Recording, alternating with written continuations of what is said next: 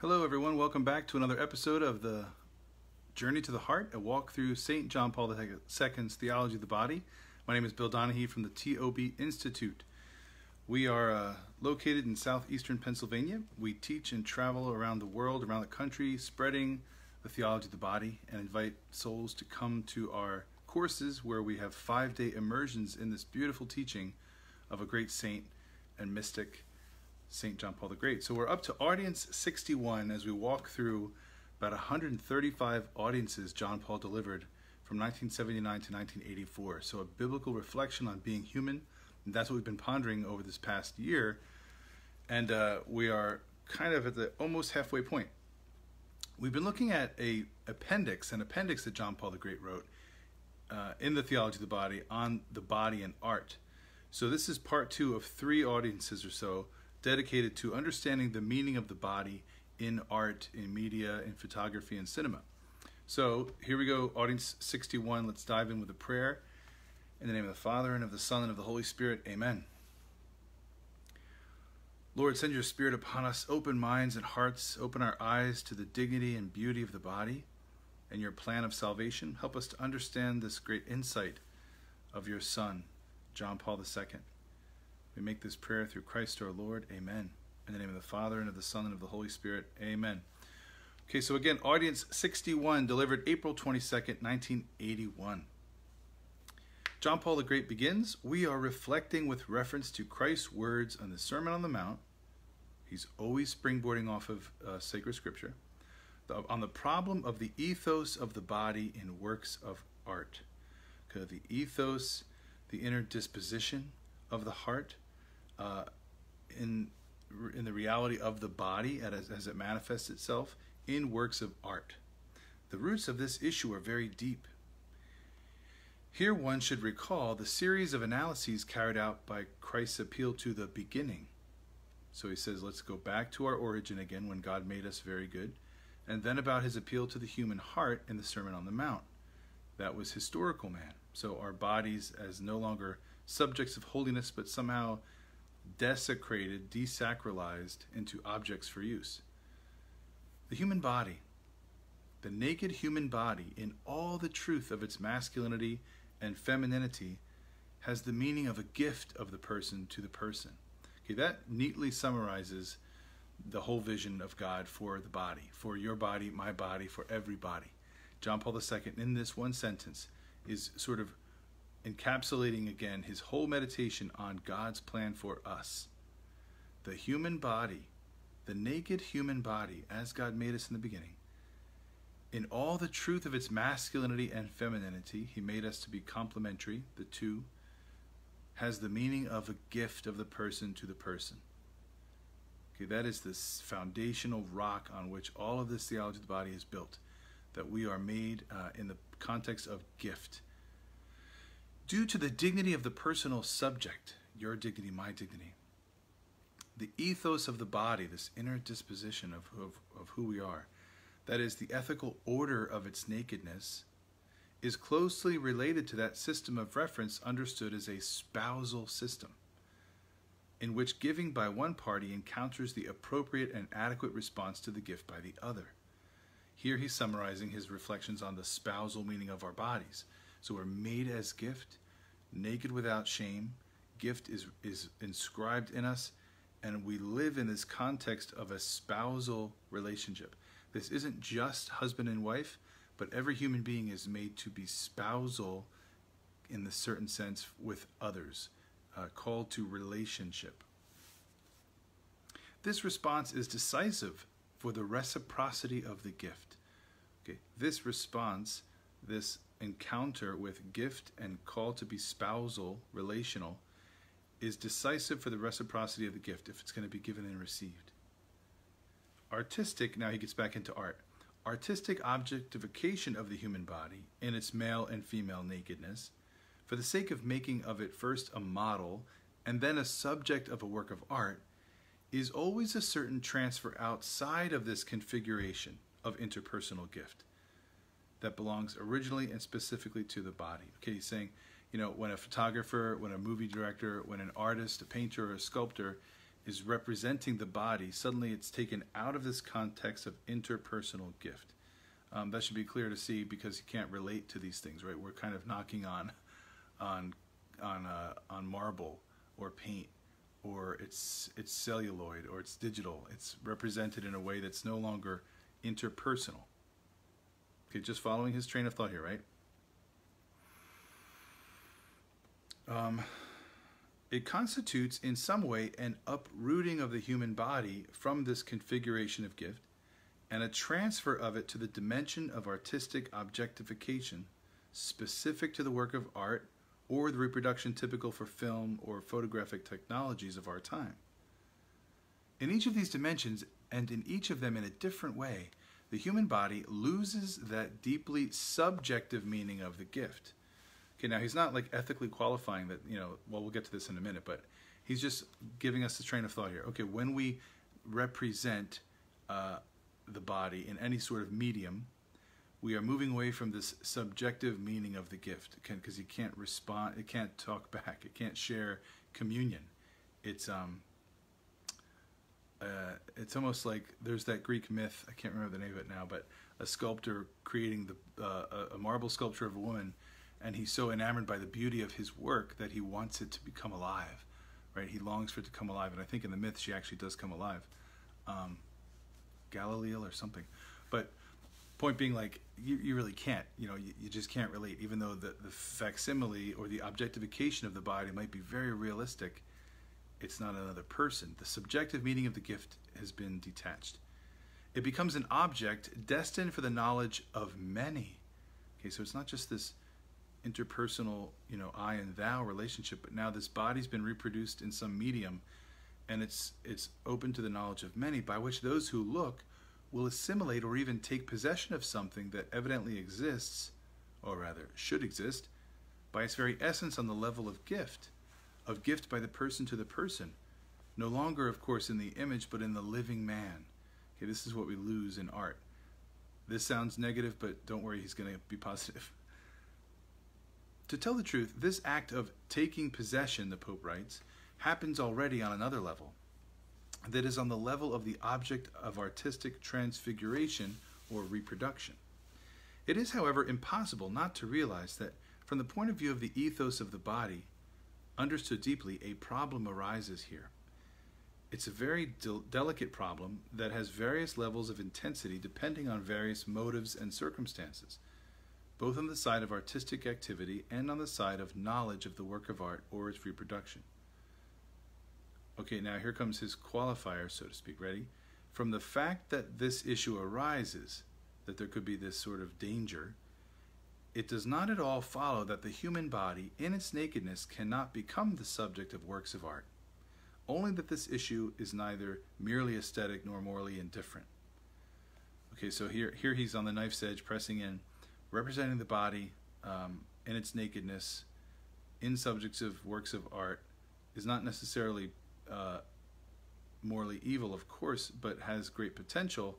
It just, we have to be careful as we proceed. In our early analyses, section 2, regarding the beginning, original man, we devoted much space to the meaning of shame and tried to understand the difference between the situation and state of original innocence, in which both were naked but felt no shame, and the later situation and state of sinfulness, in which the specific need for intimacy with regard to their bodies arose between man and woman together with shame. Okay, so remember, shame has a positive and negative effect. The negative is that I've been used as an object, so I cover. The positive effect is I recognize my dignity as a body, as a person, therefore I cover. Now, this necessity forms also man's way of acting as an object of culture, in the widest meaning of the term, our bodies in art. When culture shows an explicit tendency to cover the nakedness of the human body, it certainly does not do so only for climactic reasons. In other words, you live in Antarctica, you wear lots of clothes. You live in Costa Rica, maybe less clothes, or some tropical island. It's also in relation to the process of the growth of man's personal sensibility. So we're mindful of our bodies, and so in every culture you can see there's some form of clothing. And typically the places of our bodies in which masculinity and femininity is manifested, those parts are typically covered. It isn't just for the sake of shame in the negative sense, but in the positive sense, to show the dignity of my body and the nobleness of certain parts of the body that are therefore veiled. The anonymous nakedness of the man object contrasts with the progress of an authentically human culture of morality. Because see, we develop here. Sometimes we develop a little too far. We get a little too prudish. In the Victorian age, you know, showing an ankle was like scandalous. In certain cultures we've talked about, where Sharia law is established, a man baring his arms or a woman revealing her body, you know, is seen as scandalous. That's going a bit too far. It's probably possible to confirm this point also in the life of so-called primitive peoples. The process of sharpening personal human sensibility is certainly a factor in fruit of culture. Behind the need for shame, that is, for the intimacy of one's own body, about which the biblical sources inform us with such precision in Genesis 3, a deeper norm lies hidden. Okay, so behind the need for shame to cover the body, a deeper norm lies hidden, that of the gift oriented toward the very depths of the personal subject, or toward the other person, especially in the man-woman relation according to the perennial order of reciprocal self-giving. We have a sense that deep down underneath we are gift, and so therefore it's not lightly that we walk about. We have this sense of dignity of the body. Thus, in the processes of human culture, understood in the broad sense, we observe, even in the state of man's hereditary sinfulness, a rather explicit continuity of the spousal meaning of the body in its masculinity and femininity. Original shame, already from the first chapters of the Bible, is a permanent element of culture and morality. It belongs to the very origins of the ethos of the human body. A person of developed sensibility crosses the limit of that shame only with difficulty and inner resistance. Okay, what's going on here? We might think, you know, tuning into this reflection on the body and art, that St. John Paul II is like way over analyzing. Like he's super analytical about this, super detailed, down to the minutest detail. But here's the point. He has such an incredible reverence for the body. He sees, again, the body as the icon of the infinite in this world, the image of God. And so he doesn't do anything flippantly or casually. He presses into this great mystery, thinking of the body in human culture. And so he's got his fingers on the pulse of humanity's sense and sensitivity to the body. And he says, so revealing the body, the naked body in art, it's a work that it's difficult and has this inner resistance. How do I represent the body? Okay. Following, I'm in section 3 towards the end, middle. Following his personal sensibility, okay, of our own bodies, man does not want to become an object for others through his own anonymous nakedness, nor does he want the other to become an object for him in a similar way, okay, if we have that developed moral sensibility. It is evident that he does not want to the degree in which he lets himself be guided by the sense of the dignity of the human body. One cannot forget that the fundamental inner situation of historical man is the state of the threefold concupiscence. Okay, remember this, the lust of the eyes, the lust of the flesh, the pride of life. Like this, we talked about concupiscence as this desire, strong desire to fill the infinite ache that God has put in us for him. And so it's real easy to grasp, and the body is so beautiful, it's easy to try to grasp at the body and even hear like the visual presentation of the body and use that beauty to plug the hole, our ache for love. So this is, he's raising our awareness of it. This state, and in particular the concupiscence of the flesh, makes itself felt in various ways, in the inner impulses of the human heart, as well as the whole climate of relationships between human beings and in social morality. Let's jump down to section 4. The question arises when and in what case this sphere of man's activity in art, from the point of view of the ethos of the body, should be accused of, now he's going to use a word we're not familiar with, but it actually makes more sense, pornovision, just as some writing has been and is being accused of pornography. That second term, he says, is older. And in fact, that's the one that sticks. We have an incredible addiction to pornography today. It's a multi-billion-dollar industry. Literally means porne is Greek for prostitute. So it's the writing or the sharing of the body as a prostituted object for pleasure. He's using the phrase pornovision, which is accurately what pornography is today. It's the visual presentation, right? Visio meaning I see in Latin.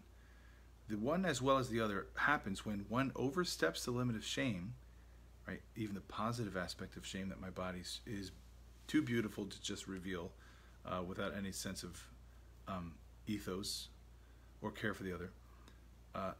It oversteps the limits of shame or of personal sensibility with regard to what's connected with the human body, with its nakedness, when in a work of art or by audiovisual media, one violates the body's right to intimacy in its masculinity and femininity.